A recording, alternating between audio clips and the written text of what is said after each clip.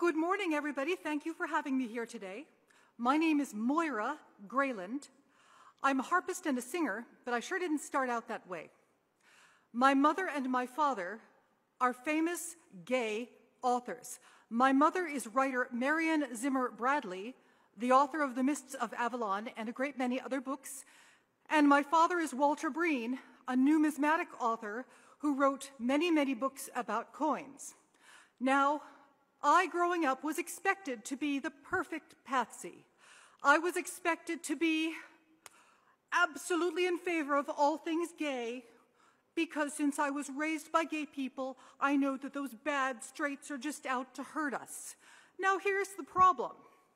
My father believed that homosexuality is innate to all people, but that the only way to get a child to embrace his natural homosexuality is to make sure he has same-sex experience before he is old enough to be ruined by a girl.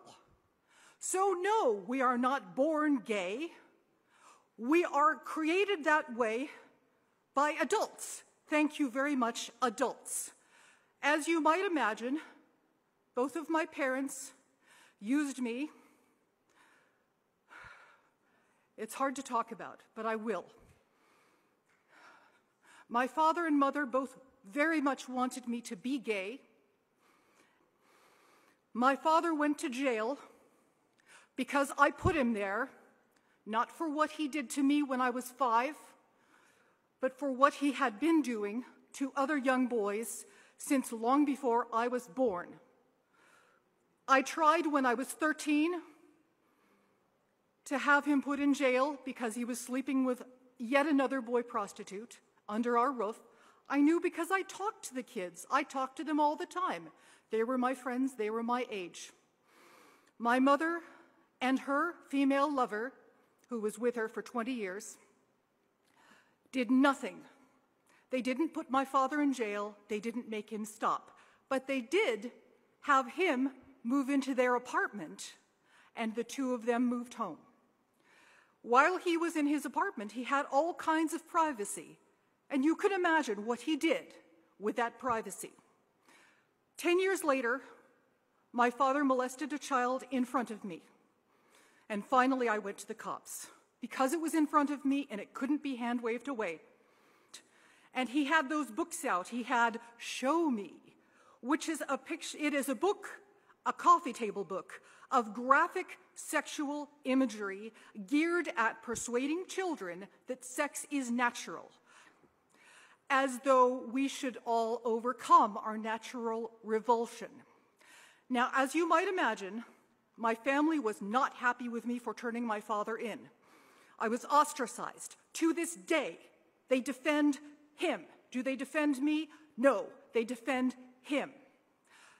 To give an idea of how hard it is to talk about these things, my mother has been dead since 1999. My father has been dead since 1993. He died in prison. He confessed. He tried to persuade the judge of the rightness of his perspective. He wrote a book about this that my mother edited, glorifying sex between older people and younger people. My mother wrote a companion article defending lesbian pederasty. None of this should be a secret, and yet people didn't want to believe it. The only thing that they will believe is court testimony, and what is so little known is that the philosophy in the gay movement is very different than the philosophy in the rest of the world. The fundamental difference is this. Gay people believe that sex is good, all sex, all the time, between all people, and more sex will make everybody happy. Is that true? No! No, it is not true. Again, my name is Moira Grayland. I'm very easy to find online. Did I grow up churched? Not on a tintype. I was raised to believe that all you Christians are bad and trying to make everybody limited, and we're evil and we hate gay people and so forth and so on. No. I wrote my story. I put it online. It can be found. It's called The Story of Moira Grayland, and it tells my story about my parents. I was nominated for a Hugo. I didn't win, and it's just as well I didn't go to their place because at the Worldcon, I was called a bigot. Of course I'm a bigot. Being the child of gays and seeing this for myself day after day, what could I possibly be but a bigot? All of my friends are gay prostitutes. All of my friends are being given drugs by my father. Of course I'm a bigot. What else could I possibly be? Could I be a child who is living in hell?